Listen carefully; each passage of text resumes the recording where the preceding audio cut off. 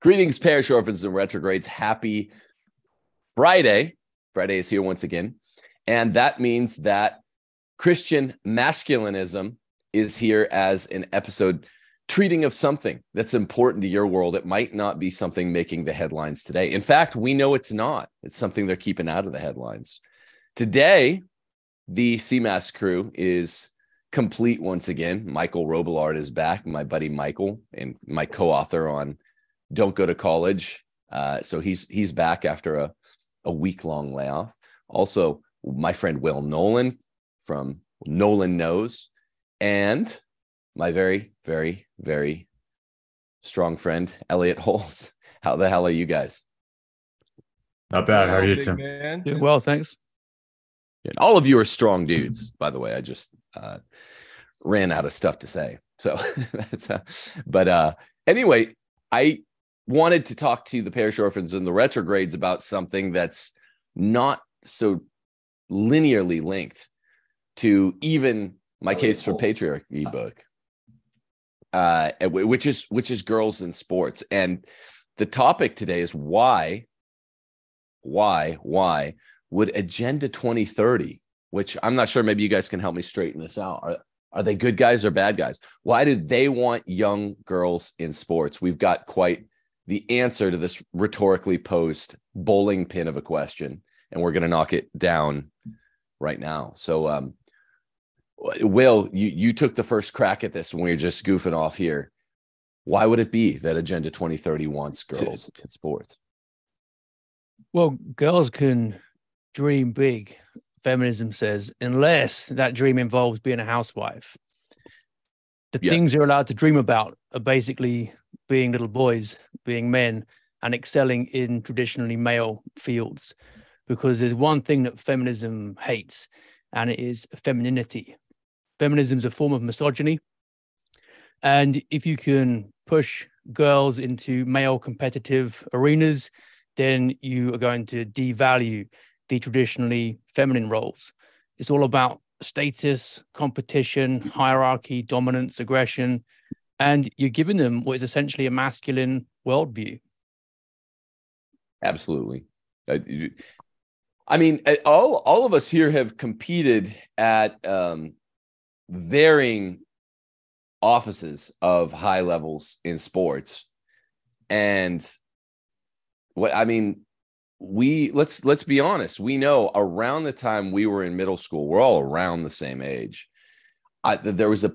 There's beginning to be a push for female sports. In the female sports section of Case for Patriarchy, Elliott, I'll direct this to you. I recount a story which is not typical for me. I'm not usually a personal anecdote sharer in my books, but one that I remember is 7th grade.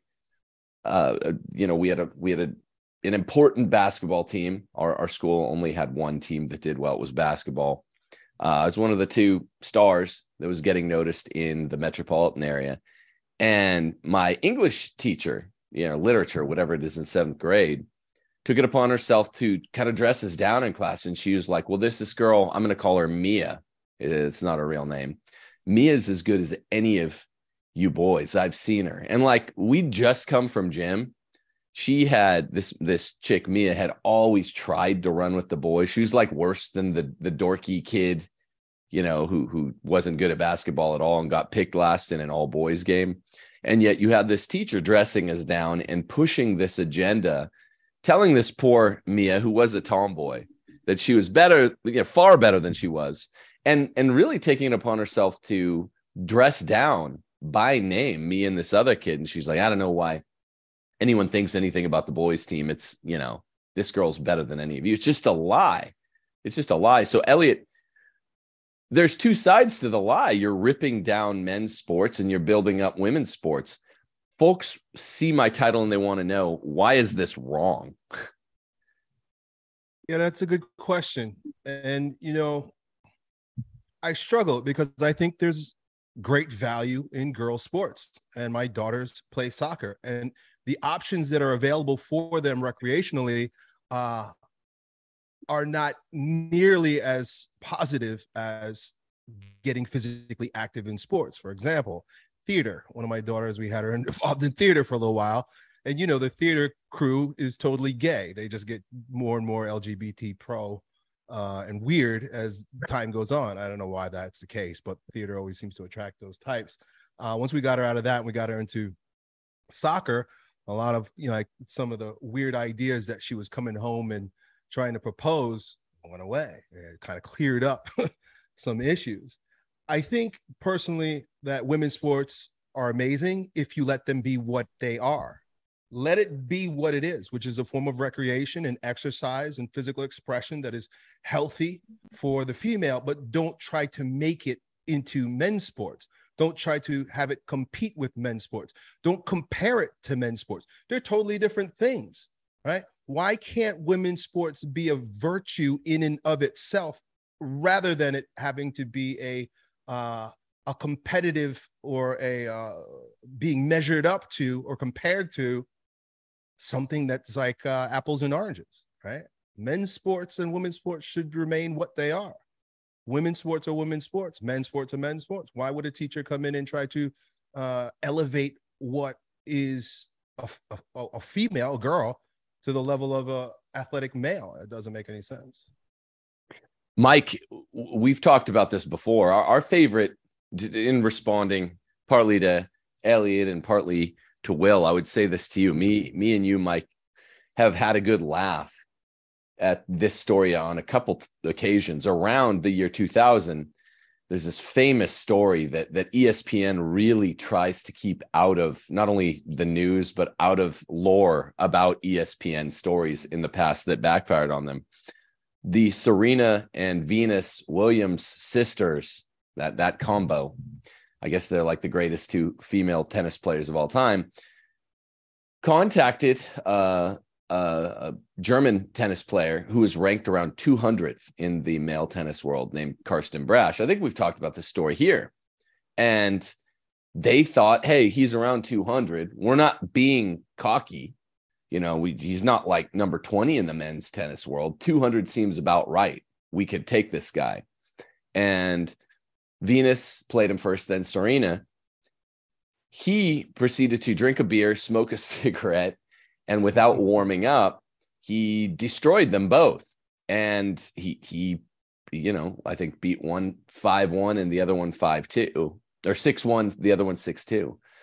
So the very question is it actually the same thing when we talk about tennis, men's and women's? And that's kind of what Elliott's saying. And this is a very able-bodied, non-feminist answer. Well, just let women's sports be its own thing.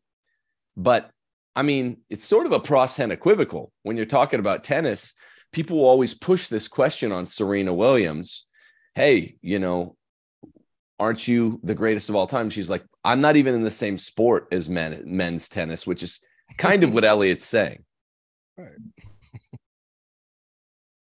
Yeah, I mean, I think that's a clear example of that type of cover up. Can we back up for a sec though for the listeners though, because I'm thinking if we kind of hit the ground running because we know a lot about this stuff, but some folks might not be familiar with Agenda 2030 as is effectively a United Nations initiative that has a whole host of social engineering projects, and this explicitly is one of them. And it's also a derivative of the UNESCO, the UN Education, Scientific, and Cultural organization of the UN that was post formation of the United Nations and run by none other than Julian Huxley, the transhumanist who wrote New Bottles for New Wine, talking about re-engineering and reimagining the human person. So that's sort of the background to a lot of this stuff. But what I see this as is, we end World War II and the UN forms, and the world says, you know what? We're not going to do that again. People who have strong convictions, strong commitments to faith, family, flag, that equals war. That equals bloodshed. So what are we going to do? We're going to pacify. We're going to pacify everybody. So now we start having these initiatives to water down and dampen down the culture and dampen down patriarchy and dampen down men. And it takes the form of more and more co-ed sports, co-ed everything. And as I've mentioned before, the first rule of counterinsurgency is break up the men. And this is derivative of that tactic.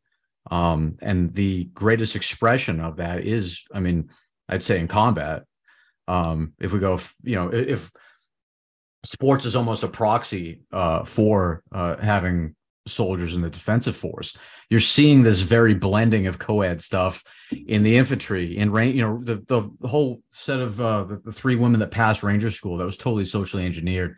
Follow any of Terrence Popp's stuff, like it's not legit. They totally gamed it just for the sake of pushing this through. Why? Well, nothing interferes with the unit cohesion of a force than a co-ed force. It's the number one unit breaker.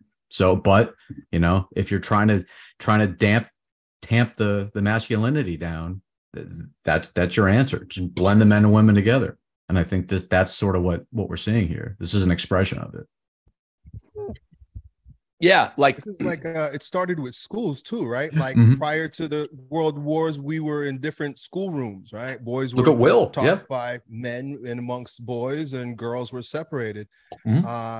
So I mean, we're seeing it in sports, but it seems as if this has been a long time coming. Yeah. I mean, Will, you were a teacher at one of the last existing all boys schools, right? Yeah, that's right. Not many of them left now. I think there's about 3 all-boys boarding schools left in the UK. And even those ones are becoming increasingly feminized and changing their attitude towards sports. Boxing got banned, didn't it? That was the most obviously combative sport. Then there'll be moves to try and ban rugby next. All 4 contact sports will go. I think you're right about the drive to make men more effeminate, but you can even back that up one step, though, and see war itself. And there's that line of argument saying that ultimately all wars are bankers' wars, and you've got the World Economic Forum behind them. War itself can be a way of culling the fighting age population of men and emasculating a whole culture. Yeah. Is that an EMJ quote directly? Well, just sounds like a Belloc quote. Yeah. Or Chesterton, right? Yeah. The backer of the banker, a banker of the backer. Yeah. No, it's not. I think all 3 of you guys read EMJ, and people point out, just as an aside, people point out all the time. I've never read EMJ. I don't have specific hostility to any of his ideas, and people point out all the time how close a lot of his cultural writings are to what I've written, and I came along later. So even though I've never read any of that, it didn't influence me. Sounds like we're same ideological direction of travel. Well, there's this whole other answer that Will gave, even when one has, I think, a well-appropriated anti-feminism approach to female sports the way you do, Elliott. There's always Will's first answer right out of the box, which is anything Agenda 2030 does. And there is this small section in Agenda 2030 that is committed to increasing the role of females in sports. I was just looking at it. The language just says that, so it's not worth quoting directly. You have to ask why. And like Will jumped on right out of the box, the answer is always to lower population. Well, a lot of folks have never heard of the female athlete triad. Here's a bit of abstract from basically a medical paper. The female athlete triad is an interrelation of menstrual dysfunction, low energy availability with or without an eating disorder, and decreased bone mineral density. It is relatively common among young women participating in sports. Diagnosis and treatment of this potentially serious condition is complicated and often requires an interdisciplinary team. Articles from 1981 to present, found on PubMed, I guess this is in England or America, were selected for review of major components of the female athlete triad, as well as strategies for diagnosis and treatment of the condition. Now, Elliott, what I was saying is the first thing you notice when you Google female athlete triad is that it says it's relatively common. They use this term that appears relatively common. Actually, you don't have to be like Olympic level gymnast female in order for the sports to hit you with the triad to make a young woman's period stop, to give her essentially early onset osteoporosis, and give her this calorie absorption problem with or without an eating disorder. It happens early, and it happens to lots of girls in sports, but the range is always very elusive. I smell politics behind it. It always will say, well, it's relatively common. It happens between 5 and 55%, happens between 10 and 50%. You see these weird numbers where they're dodging it because they want to avoid committing themselves to the hard fact that even at very low levels of female sports, high school sports, this can kick in, and quite often does kick in. Most people just haven't heard of it, but it is lowering world population to have females in sports, and this is why they want it, I think. I wonder how much you could relate that to how malnourished we are as a society, right? Like, of course, a woman purges of a lot of minerals and a lot of nutrition in her body every month through her period, but is she replacing that with a healthy diet full of, animal fats and protein and the things that keep you healthy and strong? Our ancestors understood that giving women ample nutrition for childbearing was at the top of their priority list. And so here we have a society of women who are taught that, well, first of all, they need to eat in such a way that their ribs are showing. Veganism is mainly adopted by women. Women have a tendency to avoid eating as much meat or more meat than men do, but eating a lot less meat than men do. But once again, even the studies of Weston A. Price showed that women of childbearing age needed to eat a lot of animal fats, a lot of butter, a lot of seafood, a lot of foods high in the minerals that they would be purging on a monthly basis. So I don't know the answer, but I would assume that a part of the reason why this triad is present is not just because these women are doing stuff. I mean, women have there was always a necessity to do stuff, whether it was to be like my mom grew up doing laundry on a rock. Like she had to beat her clothes and squeeze it out and take it out in the line.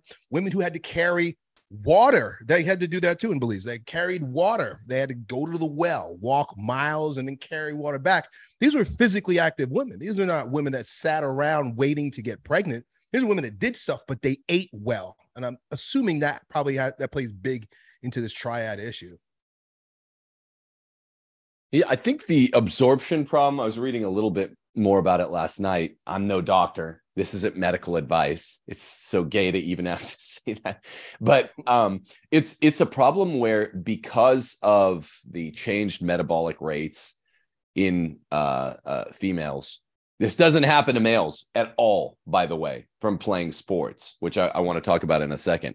I think they have a hard time absorbing all different kinds of calories, healthy, unhealthy. That's my very cursory understanding of it. But there's a natural law point to be taken in here that I think is undeniable.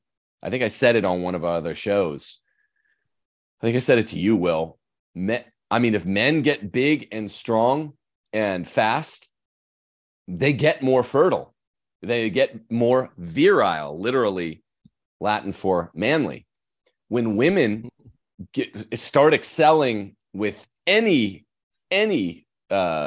degree of seriousness, it hurts them. It hits them right in the productivity bone, the procreativity bone. And I think it's pretty clear that's why Agenda 2030 would want this. But isn't this a strong case for the strongest case for an sort of quia demonstration, Aristotle-style quia demonstration, that the natural law is the house and the house takes? You're not going to beat it. Yeah, I think that's a good way to look at it. The only qualification I'd make there is that men too, when they push their body fat levels too low, I'm talking like stage-ready bodybuilding, often end up impotent and infertile. So the message there is that even men, when they are purely focused on aesthetics and appearance rather than functional performance can damage themselves. And it's not a coincidence that you have the cult of the Adonis and the body beautiful among gay culture, so much more so than among straight men. Most guys just want to go and lift, have some fun, play some sports, and beat each other. They're not obsessing about getting 4.9% body fat and fake tanned. When you do that, then it harms your masculinity. So that's the one caveat I'd add in. And Elliott's point about these women being strong, having to carry water, etc. We're not saying that we don't think women should be physically fit. It's really important, especially for pregnancy, for women to have their bodies in good shape. My wife's been pretty much constantly pregnant for the last 15 years. And one time the doctor said that she might end up on crutches because of her ligaments in her hips. And we thought, what can we do about this? And then she started doing some resistance training, just some mild weights, and then it helped. And then ever since then, she's found it easier to deal with pregnancies. So my wife, my daughters, they'll do some resistance training, but we're not talking about obsessively going to other competitions, trying to beat other girls. And that's where I think that the difference comes in. We mentioned tennis earlier. That is a traditionally female sport. Yeah. Tennis is a feminine sport. Why? Because it's about the display of the body. The serve, for example, reveals the waist, the hips. It's about the beauty of the female form. Ballet is also a female sport. If we look at male sports, boxing, for example, or football, these are much more about the display of physical prowess in terms of preparation for protecting families or for war. So if we look at the two different types of sport, it's clear there what they're ultimately for. What we're objecting to is women being pushed into those combative roles. And Michael made some good points about what happens with military training. Even untrained male recruits will outperform highly trained female recruits. That's been done, a Marine study, which is Tim's point about the tennis as well. Yeah.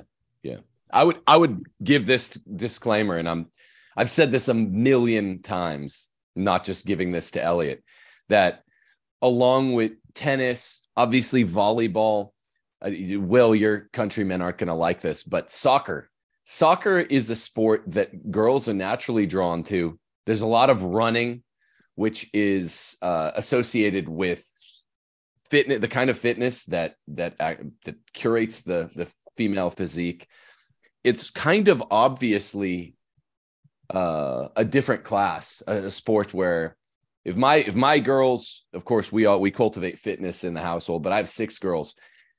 The fewer sports they want to play, the better. And would I let them play at even an organized sports level? No. But when they come out and they want to shoot baskets with me and my 4.5-year-old, who we go out there almost every day, becoming every day, we don't tell them to go inside. Now it does affect Gaby's attitude toward playing. He's always like, oh, this is a cool dude thing. He always tells the sisters that I want to do dad and me stuff, but I'm like, no, we got to let him shoot with us some. But basketball is definitely in that other camp. The WNBA has shown that it's a male sport, and it's one that should be the exclusive domain of males. But yes, soccer is basically running around a field. No offense, guys who like soccer. It's essentially just a sport for running, and you might kick a goal throughout the course of the game. Maybe you don't. So I don't think it's nearly as pernicious, but I'll just say this. There's a marked sea change in between, when I taught school in 2006, 2007, went away, got a law degree, got a licentiate overseas, worked at a law firm for a short while. And then I came back almost 10 years later and I went back to the same Catholic co-ed school. Something had flipped. None of the girls wanted to cheerlead anymore. All of the girls were in 2 sports apiece. The only girls that were cheerleaders, I kid you not, were now the less popular girls. It was more a niche thing. Whereas in 2006, every popular girl was a cheerleader. And I would say, look at the tonal shift. Look at the attitudinal shift. Michael in a young girl wanting to be a cheerleader, where it's 100% crystal clear that the main event on a Friday night in fall is a boys football game. Weeknight, any given night in spring, is the boys basketball game. The girls are there to cheer. They're the handmaiden. There's no competing girls game afterwards, or if there is, it's clear no one's going to go watch it. And all of the popular girls who become the exemplars are there as the best cheerleaders. What's disordered about taking girls from being cheerleaders and putting them in competing versions of the same sport, competing? Yeah. I think it just gets back to the earlier point that I made. This it's disordered, and it fundamentally takes the telos and the essential role, the protective roles of men that are instantiated or exemplified or honed in sport, and models that, and then it furthermore takes the telos of women for the procreative and feminine and nurturing capacities, and runs that into the protective role, and more, and that is run over a long enough time. Yeah, you're going to end up with increasing areas of androgyny and a modeling down and watering down of what the culture is, or what the nation is, or what the society is. I'm just wondering, Tim, the elephant in the room here that might be the saving grace of all this might be, my favorite topic is isn't this all just going to be solved by trans, right? Didn't we just have some dude that just murdered like an entire like the entire women's swimming record by like 32 seconds? I mean, isn't this just going to be sorted out? You run the game long enough, in 5 years, there's not going to be women's sports. It's just going to be men's sports, and then disordered, like men that call themselves women's sports, and there won't be female sports. So we just have to let trans run its course, and then we're going to watch A team and B team. That's the trajectory that we're on. So maybe this is a non-issue. You're always more optimistic than I am on that silver lining. I mean, people are mad at the trans, conservatives. And what kills me, there are two issues buried in this, and I want to take it to issue A, the closer one to answering the call of your question, Mike. But I do want to not forget about B. There's the answer that I don't know why conservatives are sticking up for female sports over trans. I'm like, no, here, look, I don't like trans. I don't like the feminists. But the pony to pick here is no, go with trans sports. If you guys are if the big claim is an egalitarian one, that men and women can do the same things, anything you can do, I can do better, then let's have it out. Then the leftists, if they were intellectually honest, which they're not, should be all for female sports. So my response to your question specifically is, well, they're leftists, they lie, they're not honest. Mm-hmm. We already had A team and B team the second tomboys jumped into sports and were starting to try to play. So that's what I'd say to the leftists. They're not going to admit that it's A team, B team any more than they did when girls started getting into sports sometime this century. I don't think it forces them to admit anything that they don't want to admit. They just censor, try to actually keep some of the men out of drag and in female sports.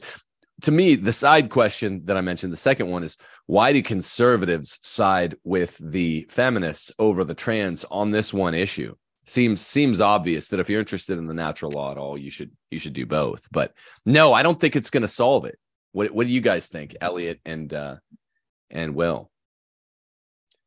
I think I agree with Michael. I think ultimately all the silliness, I mean, whether it be female sports or trans, what the trans are doing to female sports, or any of the other silliness that we kind of rant and rail about, ultimately is going to work itself out because it doesn't stand up, right? It doesn't hold water. So I think, it's fun to have these conversations and to point these things out for people who can't see them, or to preach to the choir, but it will all balance itself out ultimately. And if it doesn't, by our own choice, well, then God will wash us out and we'll just have to start over again, like the cycle of the Bible shows us. I wouldn't be keen on it running its full course to its logical conclusion, because that means equal rights, equal fights. And I don't want to see women getting their skulls smashed or killed on the battlefield, because that really is where we're going with this. It will be, I don't know if it'll be conscription for women, but theoretically it should be. It should at least be no holds barred, women against whoever the next Mike Tyson is going to be, and you'll get deaths. And I'd rather not let it get that far. Where men most diverge from women physically, it's 4% faster nerve transmission speed, for one thing. And no amount of training in the gym is going to change that. No amount of muscle mass that a woman puts on can overcome the speed difference. This is why you never see female to male transitioning athletes make an impact. I mean, who's worried about men's sports from female to male trans? No one. But vice versa, that's where we destroy things. So that's one thing. And then it's also in like sports like darts, for example, the control of projectiles in shooting as well. Men are much better at gauging projectiles. That's to do with spear throwing and things like that too, again, to do with war. So this is where it's really heading, with the arena of combat and warfare specifically. And any genuine conservative is going to want to conserve what it means fundamentally to be a woman and wouldn't want it to go that far. Yeah, you guys are worried about it. In some sense, it makes sense, well, to be concerned with the logical conclusion being reached. But this isn't something the left ever does. Before it ever reaches the logical conclusion of even a short punch, so to speak, even a short line of reasoning, they're always curating it and manicuring it and making sure that it's standing up semi-plausibly to public scrutiny. And with this one, females in sports, this sounds like sex egalitarianism, this sounds like if females are equal rights and they want equal fights or equal games, there should be, according to the feminists, no separation between male and female league. Well, I mean, why doesn't the NBA's push for female basketball constitute not the WNBA, a separate league? Isn't that unconstitutional? Separate but equal. Why doesn't the NBA's push for female sports constitute just a clause that says any females who are good enough to get into the NBA can play in the NBA? And I think the answer, if you're really following the logical conclusion, is that there wouldn't be separate leagues for men and women. And that's what you're assuming that the left is willing to go with, Will and Mike. You guys are both assuming that the left plays by their own rules, the rule being egalitarianism. They don't. They're pushing for egalitarianism, though they're still bifurcating the leagues. So that's proof right there that they're not even willing to let females jump in there. That's why the trans question matters so much. Who's that MMA fighter that's cracked like 2 female skulls? I forget his name. I know what you're talking about. Yeah.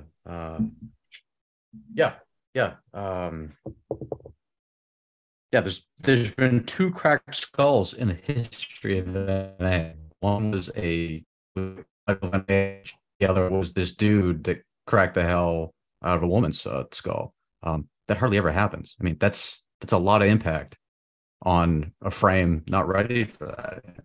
A woman who steps in the ring in that capacity is an idiot as well, right? So, like, we could blame the left, and we blame these guys that are doing it, but why don't women rebel against it? Why would you step in the room with that? Why wouldn't you say no? Why don't they opt out and say, no, we won't stand up for this? Rather, get in the ring and risk your life. You're dumb. So I don't want to be a jerk, but you kind of deserved it, right? Like, what are you trying to prove by getting in the ring? That if you beat this guy, that you somehow are of, greater value to the sport? No, you're just feeding into ridiculousness and putting your life on the line. Don't do it. That graph that's been going around. It's like fuck around, find out, and they fuck around and they find out. And that's what happened. Fallon Fox is his name. Fallon Fox. I just found Fallon. Closely related terminologically to phallus Fox, which maybe he meant it that way. You can't escape nature, phallus. Yeah, Fallon. Yeah. She did find out. And but I mean, like Will's saying, that's not what any of us want, because all of us are masculine dudes who don't want to see a girl, even a dumb girl, who jumps in the ring with a gender dysphoric man who's going to harm her, and did harm two separate skulls, I believe he cracked. And that's the whole point.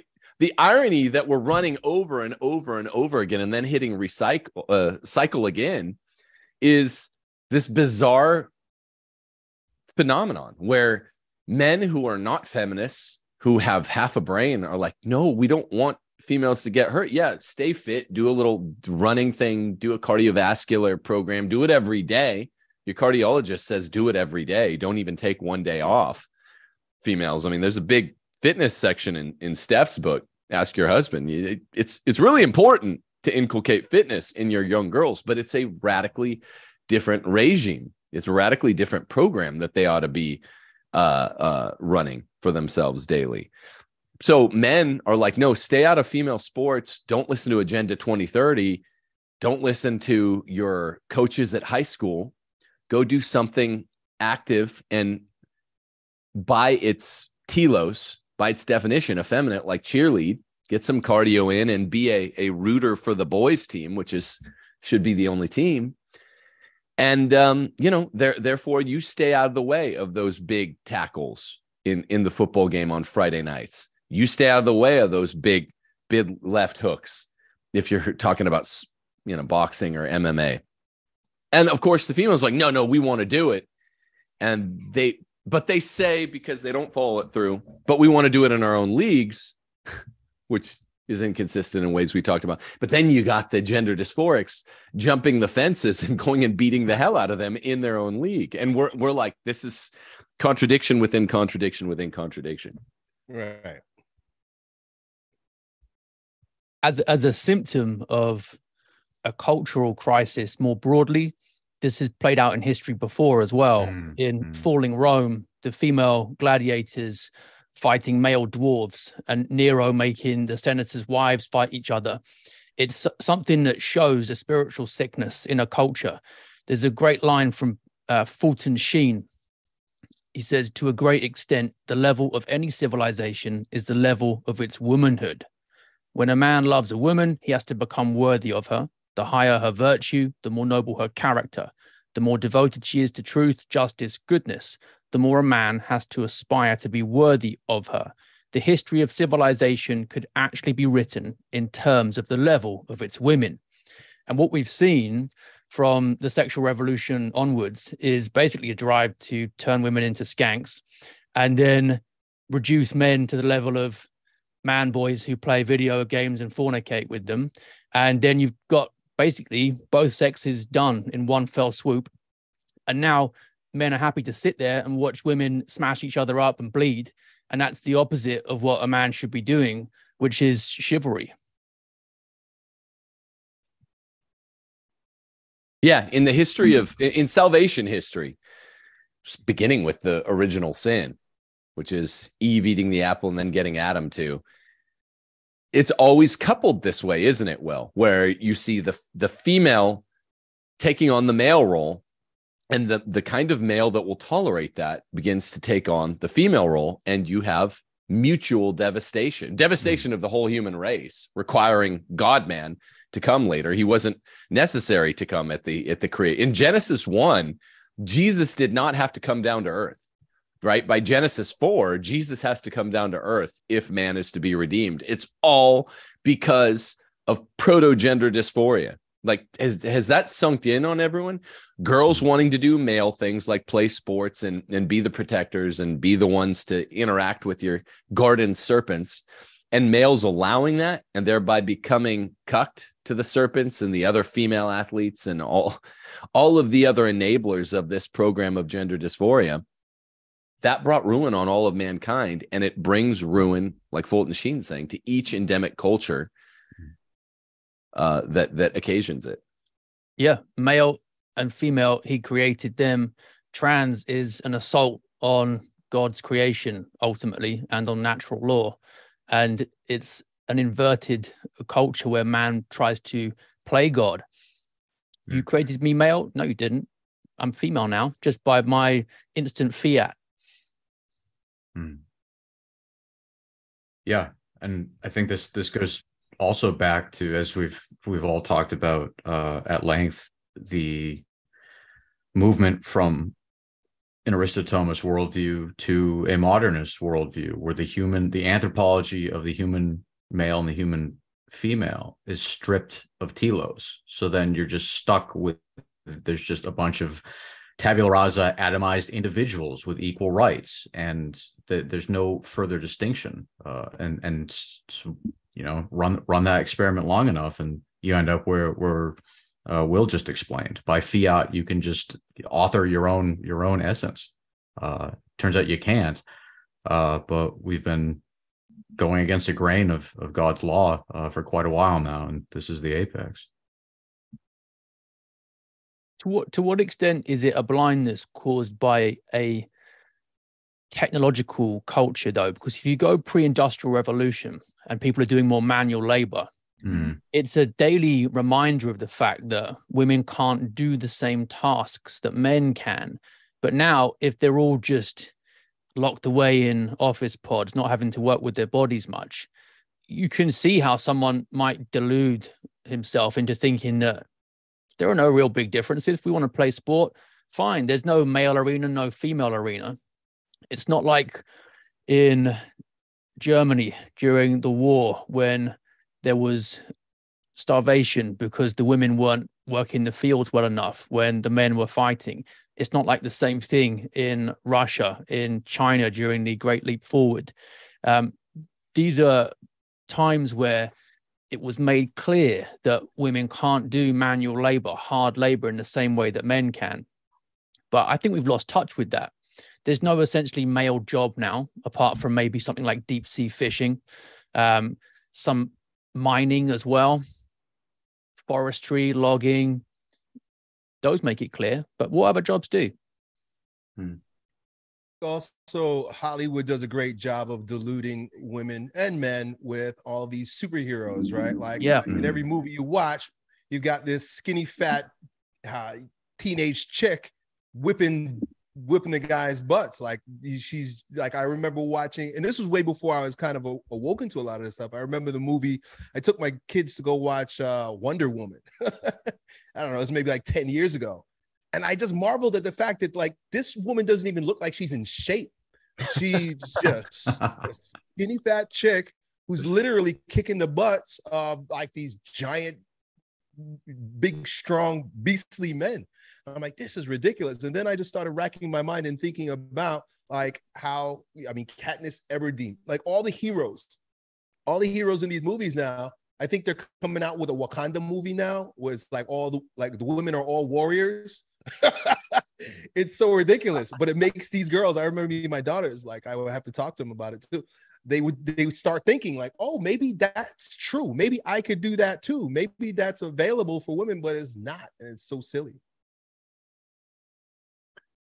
Yeah, dear friends from my past, dear friends that I haven't talked to about the madness of the world of the last 5 to 10 years. When we catch up, it's along the lines of how's your family? Here's my family, that are not in the least bit feminist, these are manly men raising their daughters. I have 2 friends that I've recently caught up with. And this topic comes up and it's like, I don't launch all the way into it because one can very easily understand the perspective of having your daughter in like karate. It's errant, but it's easy. It's just like, hey, there's, crazy rapists out there. Learn to protect yourself is the errant thinking. They don't know what the female athlete triad is. They don't know that, the best thing you can do. Well, maybe they couple this with the best thing that a young woman can do. She actually has to live alone, which is CCW, concealed carry permit. But it sounds healthy, and it's a way of keeping fit. It's better than sitting on your butt after school. So it sounds like an attractive nuisance to me. I don't know about you guys. Like, get your daughter in Taekwondo. She'll protect herself from rapists. On the movies, after all, skinny fat chicks are kicking giant muscly dudes through walls. It looks really easy. And she's getting her heart rate high enough to burn some calories for 45 minutes. What's wrong with that? Well, what's wrong with it is the entire attitude. And this is always hard to tell old friends that you're just talking to now. I sound hyper political, but it's just the natural law reminding us men and women were created different by God. Even tough looking women, and I say that in a highly bracketed way, even slightly tougher looking women lack the body chemistry to kick a man down, let alone through a wall. And yet this is all you see. If you turn on Disney Channel or kids cartoons, whatever would be the equivalent of the after school cartoon, it's all female leads, which is a problem. I mentioned that with the difference between who's the cheerleader. In Disney now, it's the male. He's leading the cheer for the female endeavor. And they're always like whooping a man's butt. This comes with accepting the premise of the training for combat, which is sport. I wonder, Tim, getting back to Will's point, though, is, this technology issue. There's an essay that I'm still trying to write. I want to call it The Samurai's Dilemma. So you can imagine the samurai has his sword and he's an expert at using that. And all of the arete and the training and the discipline and all the masculine virtues that go into being a samurai. If somebody shows up with rifles and he charges at them, he loses. If he loses his culture. If he puts his weapon down, if he puts his sword down and picks up a rifle to adapt to the technological advantage, innovation, he's lost his culture as well. So, I could imagine somebody saying, no, the sex differences don't matter anymore in terms of defense. The androgynous woman, the steely-eyed Nancy can all push buttons that operate a drone. They can all activate PSYOP operations on Twitter. We don't need these old ways of fighting. And if you do, you're just going to get steamrolled. You're going to get steamrolled by the fourth industrial revolution, by the gig economy. I don't know. I don't know what to say to that. I mean, does that seem like an actual dilemma that I've articulated or not? Well, push button warfare hasn't arrived, and some military historians just say it point blank never will, because the reality of closing on the enemy involves some kind of hand-to-hand combat still. I mean, you know that better than most people. So is it really fully push button warfare? Is that one of those ideas that people have that they use to rationalize male-female combat? Maybe it's just a pipe dream. Mm-hmm. I mean, we're not using crossbows anymore, though. We're not using swords. So there is a tendency to move away from physicality over the years since we went from bladed weapons to whatever we're at now. That seems to be the trend. Sorry to put it in these terms, but I have to at some point. I have to put it in terms of physis, nature, versus techne, which is something like art or technology. Mike, you know this. A sword is still techne. A sword is still, and it's always a subset of physis versus nomos, human convention. There's uniqueness to human convention that is specific to human technology. So it's a related question: physis versus nomos, physis versus techne. Man imposes himself on nature, and the second, it doesn't matter if an A bomb went off and wiped us all out and we're back to primeval times, and there's no bit technology, no giga technology, men would start fighting over property again. And at first, the first day it might be hand-to-hand combat. But even if you wiped it all out, by that second day, it's going to be they picked up sticks, like the apes in Space Odyssey. They're using rocks. They're using swords. The technology, as it becomes more elegant, it surrogates for more of the functions of physical activity, right? So a sword we think of as non-technology. You painted a little continuum there: sword, crossbow, rifle. You say non-rifled gun, like a musket or something, or muzzle loader, rifle, machine gun. Then you get into auto. Then you were getting into all kinds of new stuff that the military's developed that they don't even let us see. It's all technology. It's just the more and more nuanced the technology becomes, the less space for the greater the mechanical advantage is, and the less space for human physicality there is. So is it a dilemma? I guess, but I mean, I don't know. I'm not a samurai. This sounds like one of these things they'd say on one of these shows where a guy just comes in and is like, well, I'm not a samurai, so it's not a problem for me. It's sort of the case, right? We're not committed necessarily to defense that increases physicality as much. I agree with Will that it will never go away. Push button warfare will never be a thing that entirely extirpates human physical activity. But to the degree that gets pushed back into a corner, I don't think it's necessarily a problem. Tacitus records in the history of Rome that the Celtic women, who they weren't forced to fight, but they were allowed to fight in the front lines if they wanted to, in some of the Celtic tribes, they killed some of the Roman soldiers. So even in frontline hand-to-hand combat, women were killing men using swords, clubs, axes when it was Rome versus the Celts. So to me, the question isn't so much the technology. It is about, do we want women to die in combat, women to sacrifice themselves for men? I think that comes back to the fundamental question about what the role of each sex is. So it's the male function to protect the family under natural law. The man is the head of the household.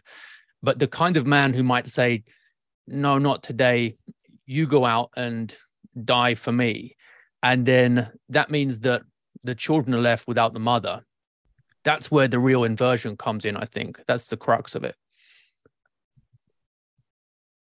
Where's the front line now, though? I guess that's my question. Where is it?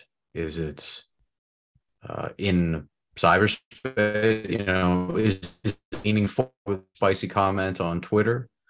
Is it shooting up and going to some hostile location somewhere in the other part of the world with kinetic weapons, or somewhere in between? I guess that'd be my question.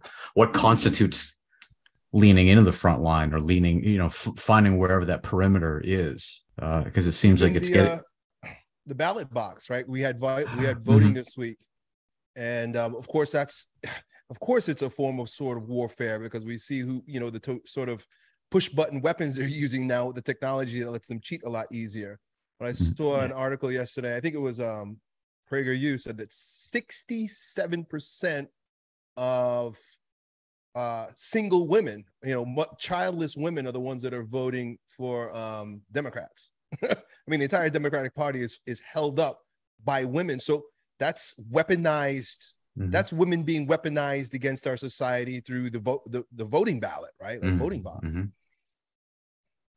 Just want to throw that in there. Yeah. Like, you're right. Where it is the front line, right? Yep.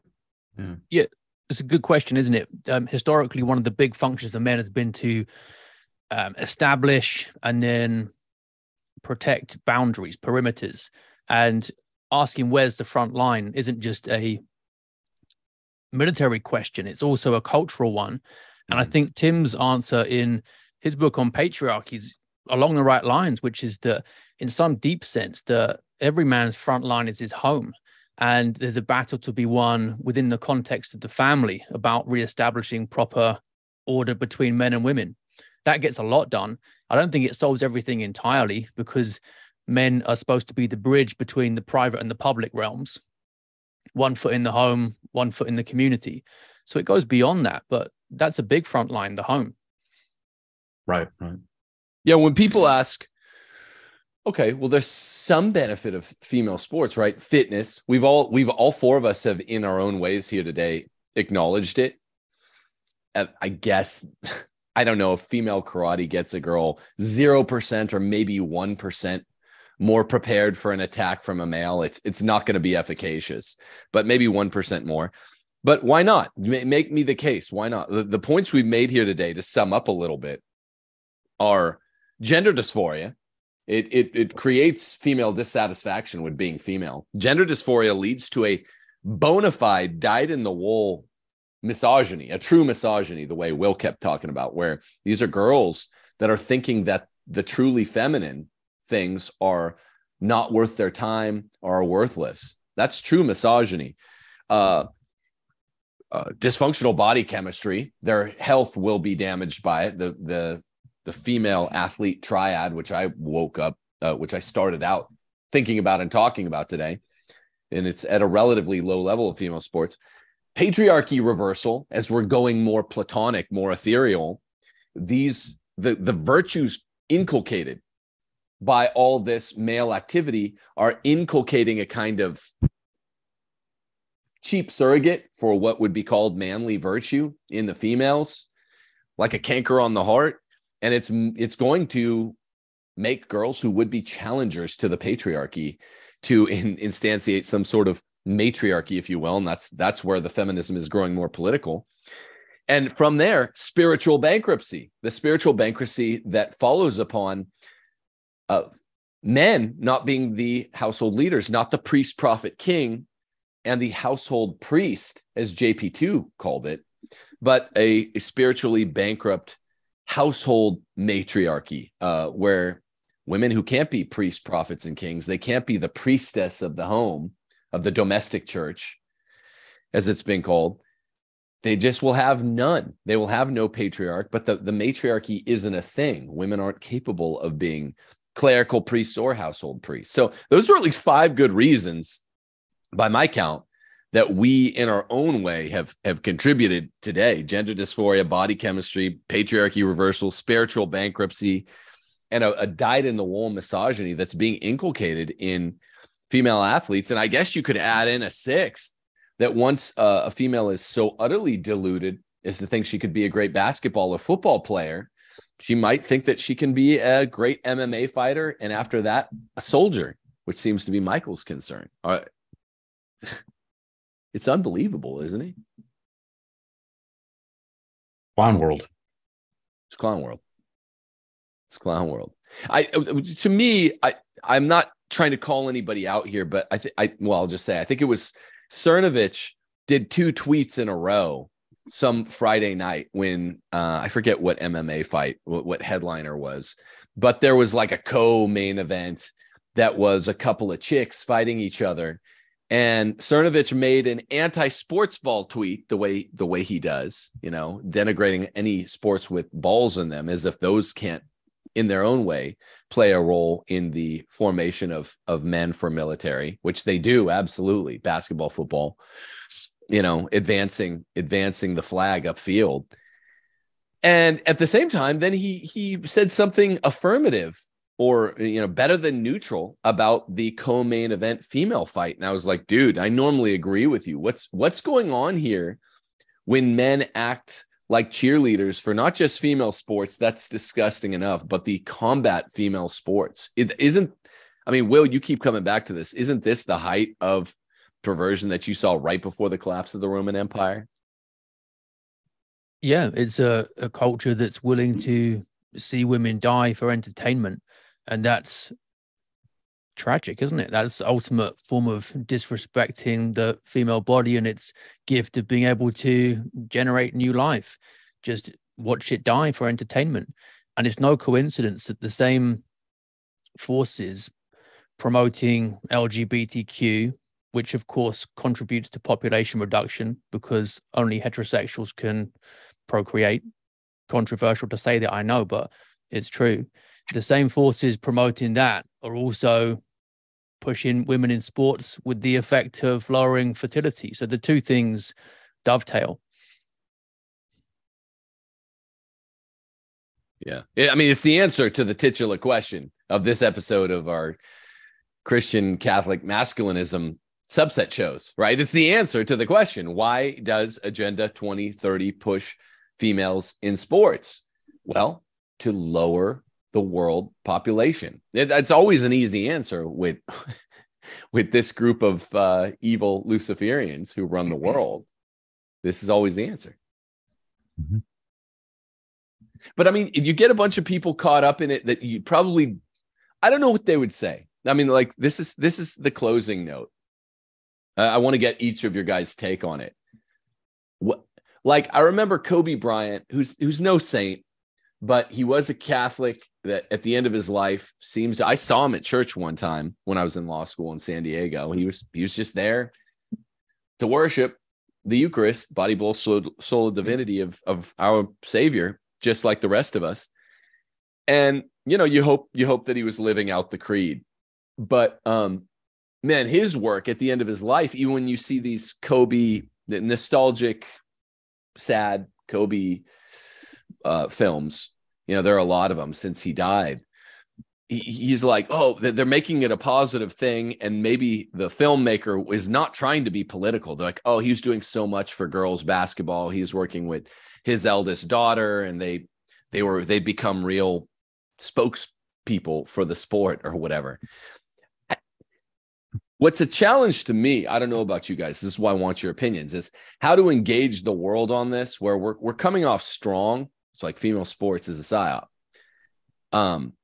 But without like alienating people that like, I don't think Kobe Bryant knew that this was a UN UNESCO psyop to like kill people in the world or lower the world population by 40% by, 7 years from now.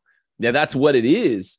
But how do you deliver that message to folks? I guess doing podcasts like this is the answer. How do you deliver that message to ordinary folks that are, compared against their former lives, if we look at Kobe, spending a bunch of time with his daughter playing basketball and teaching others to play basketball is a lot better than running around laying pipe, which is what he was doing before. So I struggle with the transmission of, if I'm just being fully honest, with the transmission of that message to normies that don't understand what's really going on behind the curtain. How do you think we should do that in a way that's not completely alienating? I liked Elliott's opening point. I think that hits all the aspects of like, well, what's positive about recreational sport without it being, and it brackets that off. It puts it in its proper order in the rest of the, Catholic social life. So I think that's a great first entry point. Yeah, I do too. I'll say that. There's just always a distinction of degree, slippery slope there. I as much as I like it, and I agree with you, what if your daughter's excelling and wants to take it to the next level? How do you put the capstone on goal setting? At that point, like, I don't want you trying to get a scholarship with sport X, even if it's a somewhat feminine sports like tennis or volleyball or soccer. That's the one trick there, but I agree with you, Michael. I like that opening point. What do you guys think, Elliott, and then Will? Well, I think this is the ultimate end in a society that denigrates motherhood. Yeah. And I think rather than telling people what not to do, right, avoid this, start venerating motherhood. Showing them the virtue and the value of getting married early and using your body for procreation, and how amazing it is to be a mother and to be a wife and to be a homemaker. I mean, I think that's what I try to do with my wife. I know you guys are the same thing. I try to do with my wife and my daughters, right? Like the world has so many options for you out there. Of course, you can do whatever you want, but look at how amazing your mother's life is. Look how amazing it is to be a mother. Look how great it is to be a wife and to be a homemaker, rather than thinking, well, you know, pushing them out of, or telling them not to do these things, raising up what it is that they're actually meant to do. And I think throwing in, I was just enlightened by your sharing this triad, right? So this was huge, just giving people facts, right? Like that's one of the, my daughters they play sports, but they're also very much inclined towards living a traditional life. At least that's what they tell me. But sometimes we have to talk about it, but why? And, you know, and they wrestle too, because it's what the home values are versus what the world values are. And just having this piece of information, these facts about the female triad, just gives ample ammo to what we already know to be right and true. So those are my two things. Just show the virtue and the value of doing and being all that God created you be as a woman, and not seeing that as a weakness, as a strength, in fact. And then just the facts, the pure facts about, well, what it is if you take the alternative, right? Or just even facts are cool, but really measuring up against the contrast. Go look at these women now. Now she's having this problem. Or look at family members. Now she's having this problem. Look at these people in your life. Look at your friends' parents. Now they're having that problem. Now, if you want to have that problem, you want to have that issue, that challenge in your life, well, then you can do the things that they did. Right. But if you want to have a nice life, want to have a good life, then do what I tell you to do. Well, before you answer, I just, if it's okay with you guys, could I add something really fast to what Elliott just said? Something bizarrely specific. How do you inculcate the virtue of wanting to be a mother? You know, something beautiful. Okay, yeah, you get your fitness in. You can run around with the boys for 15 minutes out front, but then come in with mommy and learn to be a mommy. Baking shows. The baking shows on TV it's like oddly specific for me. They draw you in. And literally as we transitioned from season to season, summer to fall, we got back from a big RV trip, and we were sick of eating out. You know, you have to eat out when you're on the road. And we were like, we're going to get home, and Steph and my second eldest daughter, who's almost 12, we're like, we want to do scratch recipes. And so we've been watching baking shows, the Great British Baking Show.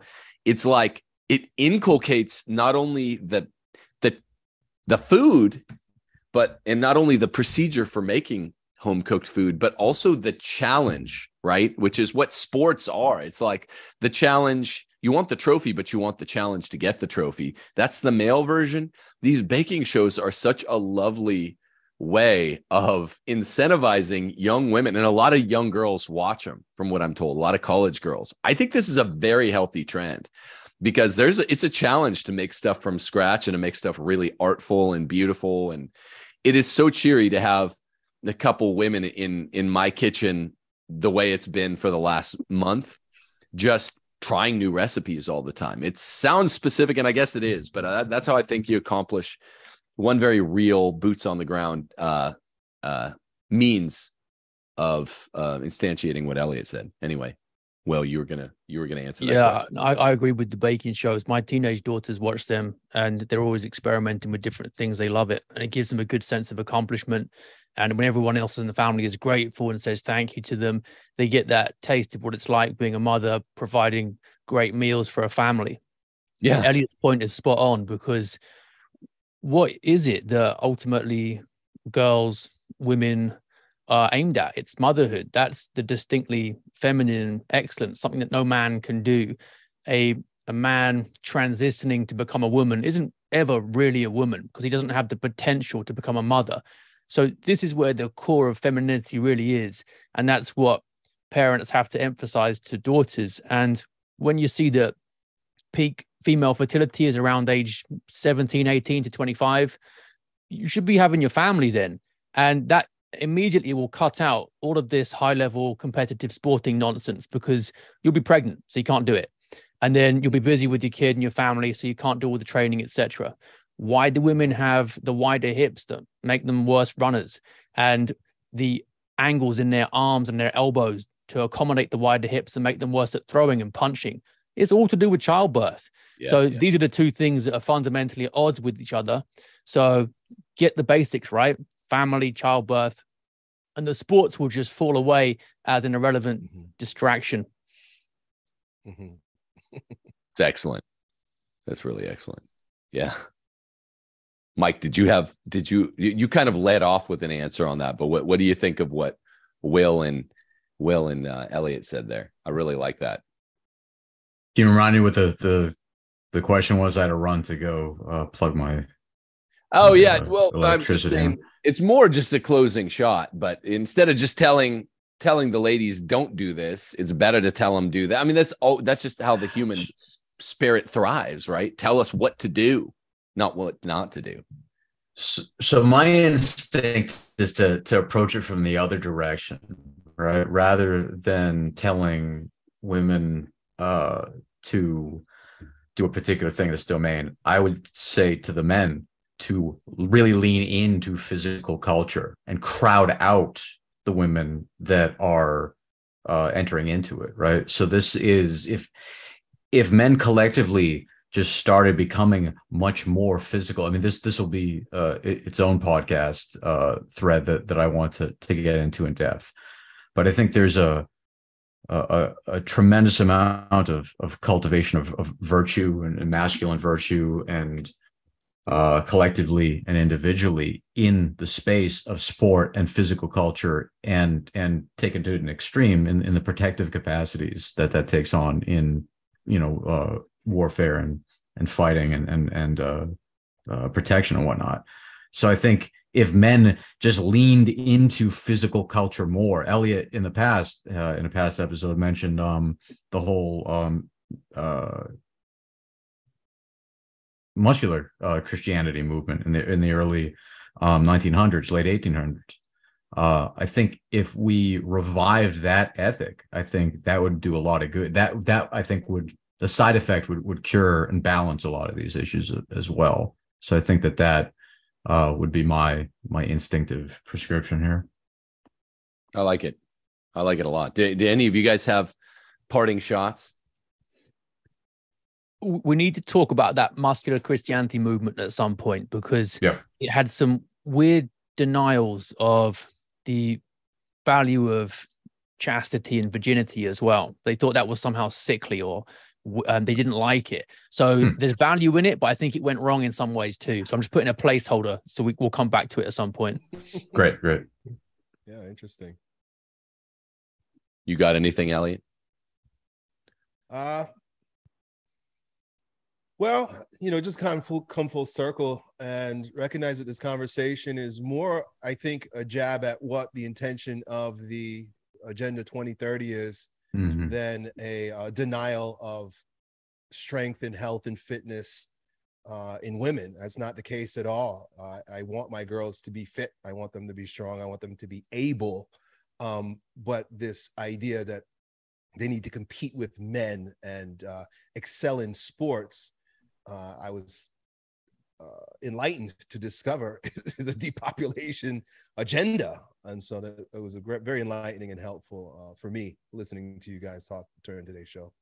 To pose the question is to assert the premise. No, I mean, most people, their jaw drops when you tell them Agenda 2030 contains a female sports paragraph or two. You don't even have to say, well, why do you think it's in there? Let's plumb the depths. That's part of the rhetorical value of putting this in the title of today's show. It wasn't the whole of what I wanted to talk about vis-a-vis female sports, but it's just, we all know what this is about. If something is in Agenda 2030, it's probably sinister as hell.